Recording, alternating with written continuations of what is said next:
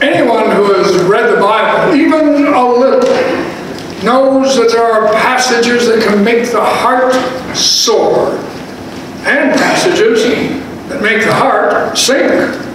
Texts that comfort you and texts that terrorize you. Stories that fill you with hope, and stories that cause you to despair.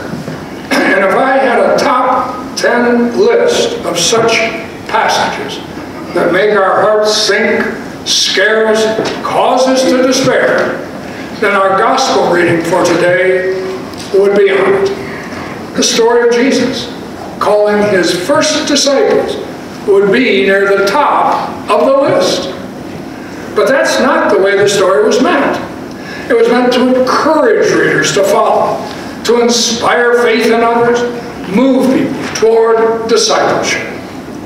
But most people despair when they hear the story, because they think if that's the way it really was, if those first disciples just up and left everything behind, job, wife, children, parents, security, and all the rest, then there's no hope for them. Because they haven't, can't, won't. So it's a story that often leaves people feeling judged, faithless, anything but a true disciple. So what are we to do with such stories? Is there anything in them to encourage us? Well, maybe we need to hear them in a new way. Now, the way we usually hear the stories is to hear them as stories about the first disciples. And what gets us is that there were no thought, no anguish, no struggling, or wrestling with their decision. They just did it. And immediately the questions come. Did Mark and Luke and Matthew maybe leave something out in order to make the point? And anyway, what did Simon Peter's wife have to say about it, being left with the kids and her sick mother? And what did the father, James and John, feel when they just sauntered off, leaving him behind to run the business by himself? Of course, Luke tries to help us out a bit by saying that unlike Mark and Matthew, Simon at least had some previous contact with Jesus and witnessed his miracles of healing. And Luke also says, unlike Mark and Matthew do, that Jesus did another miracle of sorts before calling Simon and the others to follow. But still, even Luke says, they just up and went. But if that's the way it really was, we think, then there's little or no hope for us, because we anguish over everything. And we continue to anguish and second-guess ourselves and look back long after we've made a decision because, well, as one author suggested, it's the way we have of trying to gain God's approval. If God sees us sweating it out, torn within ourselves, poring over long lists of pros and cons and praying long prayers, taking our time, analyzing every option, then surely God must know that somehow we are serious people and we deserve his approval. And maybe such seriousness will even move God to grant us success, reward us for being so hard-thinking, hard-working. And if it turns out to be a bad decision, then all we put into it will surely move God to overlook the mistake and forgive us. But we think it's the only way big decisions can turn out to be good decisions and even give us a second chance, maybe. So we want the disciples to be like us so that we can be disciples like them. If they didn't anguish over their decision, how will we ever be able to truly be a disciple? Of course, some people have an explanation for the disciples' immediate response. The disciples didn't wrestle with their decision, they say, because the disciples had such great faith and courage. But that doesn't help much either. If anything, it makes it worse, because then we find ourselves thinking that we could probably never muster such faith and courage as that. Not leave everything behind as they did, I mean, let's face it, we can't even take an overnight trip without taking half the house with us. In carry-on bags, no less. So how can we ever leave behind our precious life, our precious things? No thought, no misgivings, and head off to God knew where? If being a disciple requires that kind of faith and courage, then many of us will conclude that we have no hope of ever being a real disciple. The truth is, if these stories are about the disciples, then we're in trouble. And yet, what if the stories aren't about the disciples, or faith, or courage, but something else? But what? Well, as one commentator suggested, actually, they're stories about God, not the disciples or us. They are stories about what God can do, not what the disciples did or what we can do. They're not stories about the disciples or us choosing God, but God choosing them and us more than anything. They're miracle stories. I mean, think about it. In Mark and Matthew, Jesus is walking along one day and spots a couple of fishermen casting their nets into the sea.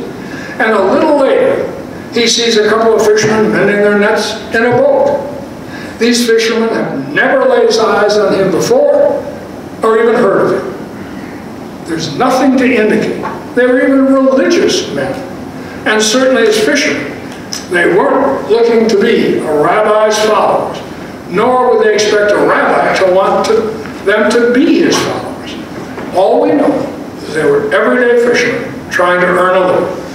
And while the circumstances are a bit different in Luke, the situation of the fishermen are pretty much the same. And suddenly, out of the blue, Jesus says to them, "Follow me." And they do. That's the miracle. No anguish, no wrestling, no saying, "Oh, let me study my options and I'll get back to you." Or let me run this by my wife and kids and hey, I'll let you know. No negotiating a long-term contract with health benefits either. And no profound statement of faith or long tortured prayers. Nothing. They just put one foot in front of the other and they go. In the miracle stories, Jesus simply tells the crippled man to get up and walk, or applies mud to the eyes of a blind man and suddenly the man sees, or takes a dead child by the hand and tells her to arise. All the emphasis is on the power of God at work in Jesus. And even when the faith of someone is mentioned, it's not the person's faith that works the healing, but the power of God, the openness. Faith is the openness to God's power, not power in itself. And that's what we see in the story of the call of the disciples. The power of God to create faith where there was no faith, to put courage where there was no courage, to make disciples where there were no disciples, to get them to just put one foot in front of the other and see what happens. Or you can think about it like this. The disciples fell in love with Jesus on the spot. And all it took was a New York minute to decide to marry themselves to him. It was love at first sight. And like people who are crazy in love, all they saw was the one they loved. Thought about nothing else. Didn't worry about the future or what anyone would say. Being with the one they loved was all that mattered. And what once mattered no longer. And they were willing to change jobs, move, go to the ends of the earth, if that's what it took to be together. And the miracle God worked was giving them the faith to do it. And if that's the way it was, then actually there's hope for us, because we're capable of such love at any age. Maybe it's some person or some project or some ministry. It's like falling in love. Or maybe it's some need that cries out to us and we know we must respond.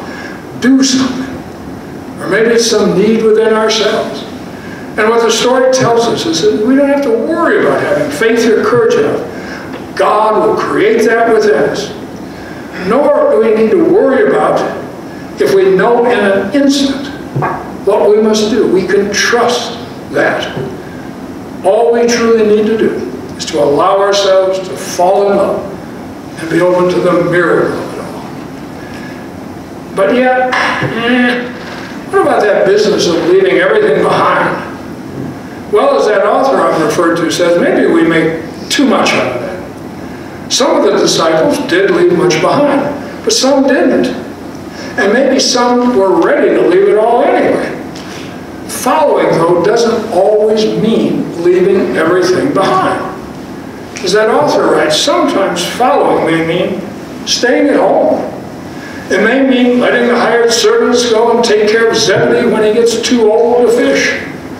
Sometimes following may mean casting the same old nets in a new way or for new reasons.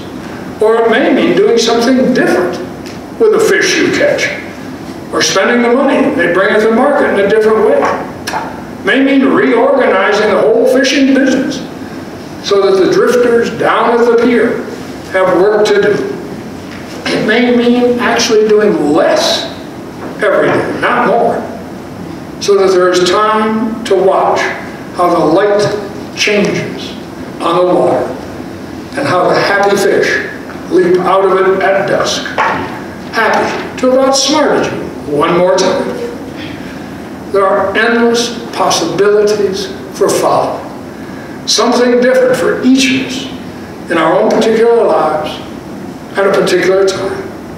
And by the way, for those of us who are, well, let's say, getting up there, getting a little long in tooth, getting rather ripe, this is good to know. Because it means we can follow at any age, still be a disciple at any age, and keep following. Because who knows what it'll mean at each particular time in our lives. What we know that is certain is whatever it may mean, at whatever age we are, God will create within us what we need to follow and what it takes to be a disciple. Of course, none of this may be the real problem with his stories. Maybe the real problem is they're rather scary stories. Simon Peter was scared, that's for sure. And what scared him, to use somebody else's words, was the net-bursting success he and the others experienced in the presence of Jesus and through the power of Jesus.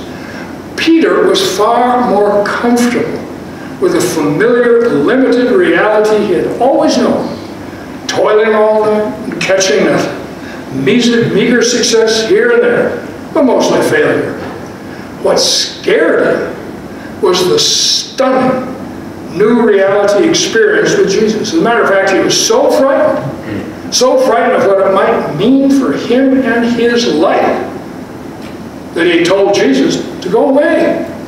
Actually, literally, to get out of the neighborhood. And maybe that's the real problem. Being scared, being afraid that we might just fall in love, leave behind what is kind of familiar and certain, maybe risk stepping out into what's unknown, even at the age some of us are. Abandon self-doubts and cautiousness and actually use our gifts and abilities to the fullest and to see some net-bursting success as we allow God to give us the faith and courage we need. And in fact, they are scary stories because they tell us that what we perhaps hope is impossible is not impossible at all in the power of God, and that we can be that disciple.